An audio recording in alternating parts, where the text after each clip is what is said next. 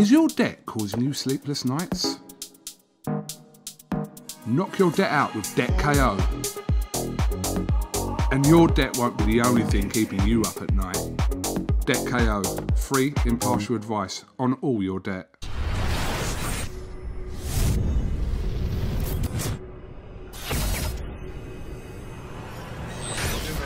He'll get you some food. Can I have some green? What do you mean? I don't like any of the food. Well, Nice, still having a bit of banter today with Lovejoy. nice dressing gown. Got me company, haven't What we got here then? Chicken? Have you got anything more plain?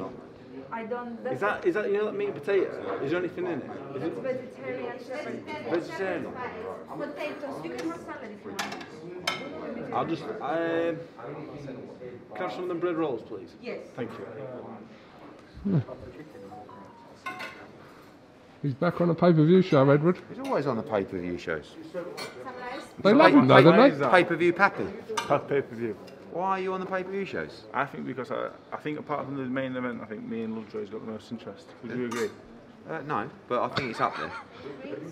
He's got a point, to I be think it fair. has. I 100% think it has. I know you've got to say that, but me and Lovejoy are more interested in the The others. truth is that 90%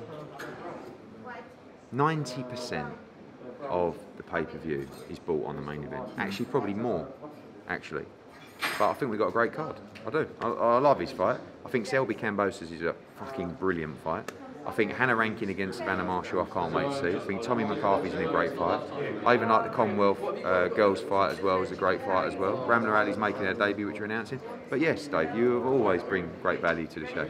That's what I'm just saying. like you, That's what I was saying. You're usually very direct with him before fights. You kind of just tell him, look, blah, blah. What have you told him ahead of this Lovejoy fight now? I think he knows what to do. He's got to go in and win the fight. You know, I mean, ultimately, it's a fight. He's been around the block. He's fought everybody. He's boxed well. He's boxed shit. He's tried. He hasn't tried.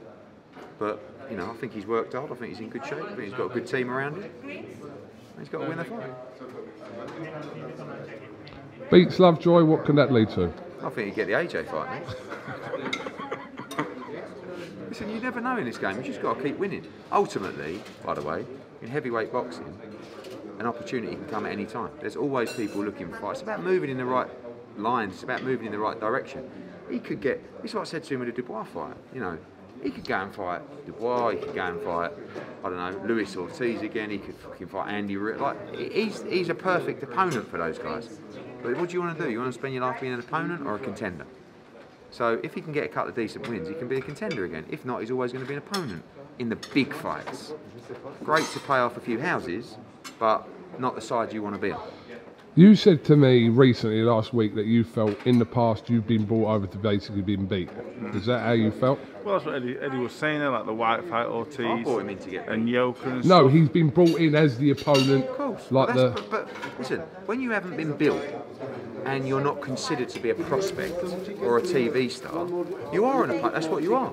He fought Dillian White as an opponent. He fought Luis Ortiz as an opponent. It's only because I started to feel sorry for him and actually started to like him. I thought, you know what, we'll have a bit of fun with this bloke. Then I found out he's actually got a personality. Then I find out he can fight a little bit. So I thought, actually, let's go on a little bit of a run. I'll get so much abuse for every time I put him on the show, for the positive, you know, he says about, mate, comes the negative, why'd you give this bloke? I mean, you see other fighters moaning that he's getting opportunities. But he's getting opportunities because I like him and people like him.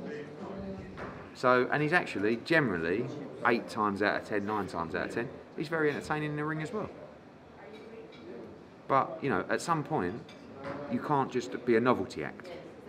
You know what I mean? And Dave's at the point now where really the novelty act is over.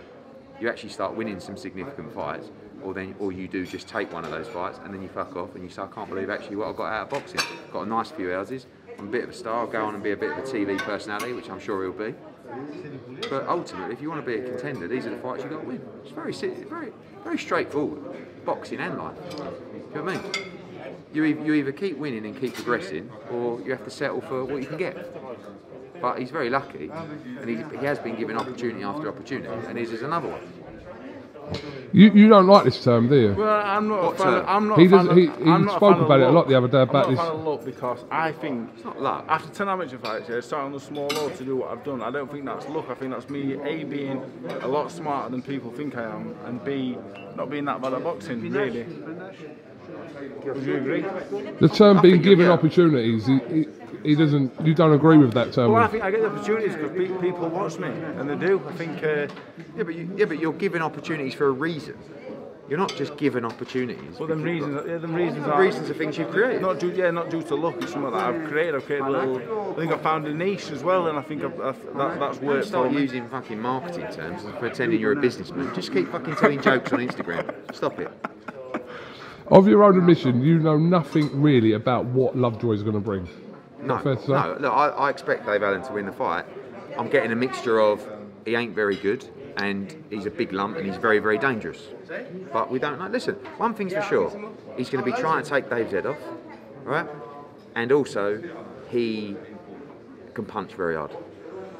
But I don't expect his engine to be great. But Dave's got to be careful. Dave's got to be a little bit smarter in there than he probably normally is. Yeah. Can I have my food now? Yes, you can. Right, thanks, mate. Cheers, Dave. Nice gown. Nice, Are you going to wear that to walk out? Yeah. I actually think you should. I will if you want. Novelty in it. Is your debt causing you sleepless nights? Knock your debt out with Debt KO. And your debt won't be the only thing keeping you up at night. Debt KO, free impartial advice on all your debt.